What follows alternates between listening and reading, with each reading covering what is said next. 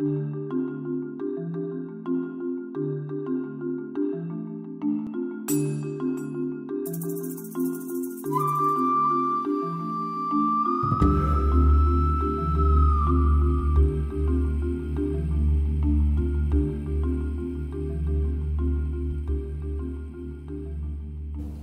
thank you.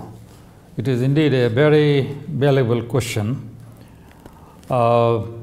The present government in Bangladesh came to power in 2008, and they declared a Vision 2021 goal to commemorate the 50th anniversary of the independence of Bangladesh.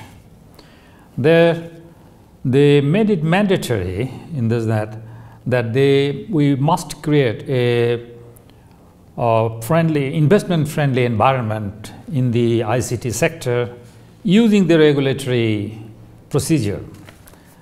So when I came to take the responsibility of this decision, I said my way of regulation will be less regulation and consultative regulation. So that is why when I try to formulate a policy, I usually talk to all the stakeholders. They come into my office, into BTRC, we consult, and then if they cannot come, they can submit their recommendation through the website and through other means. So that's how we make it very friendly, investment friendly. And the biggest reward of the legal framework is the license. By issuing a license to a vendor or to an operator, we make sure that they can operate during the period of the license, tenure of the license, without being interrupted by the political system. Even if this political government goes, another political system comes. Because of the legal licensing framework, they are guaranteed to work. Yeah. And then another protection we gave them through licensing, that if anyone wants to operate illegally, we can prosecute them, or they will be protected from them, and when they complain to us, the illegally operating vendors, they will be prosecuted. Okay? So that's the legal side. And on the business side, we are offering lots of incentives to bring FDI into the country and to give a lot of promotion. For example, if anyone invests in the ICT sector, they are protected, they will not pay any taxes for the next 12 years. They can take loan, plenty of money around for startups.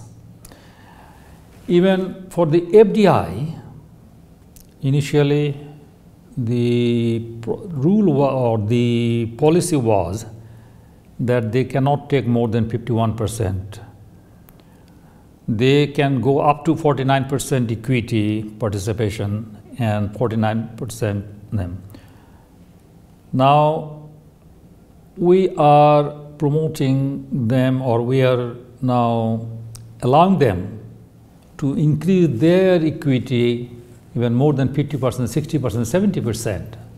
So to encourage FDI to come in. So that's how, through regulatory process, we are providing an investment-friendly legal and business framework.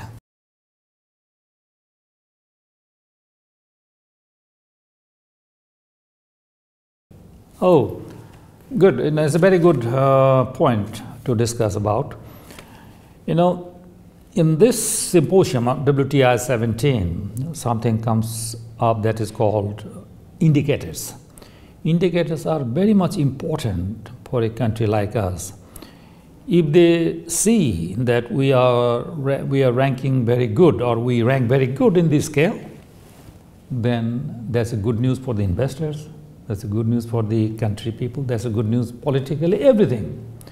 So that is why we think that this session, this particular conference is very important, so that right kind of indicators are chosen, and then we come up very good on all indicators, So combining every indicator, when the rank comes in, we like to move up. So that is why it is important. And this morning I presented my views on the indicators, and I said that these are probably not the correct one, maybe correct, but we should revisit the issue because we have invested heavily in the telco sector, but yet why we are so below the ranking?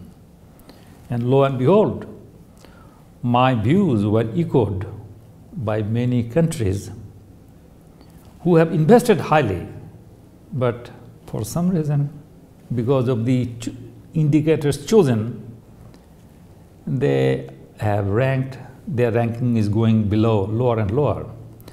So hopefully tomorrow or during this session, they will revisit the indicators so that we get better reward.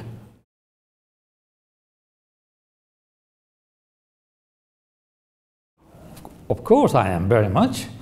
Very soon we'll be starting 4G. For many reasons, we couldn't start 4G as of now. Probably we'll be starting within a month or two.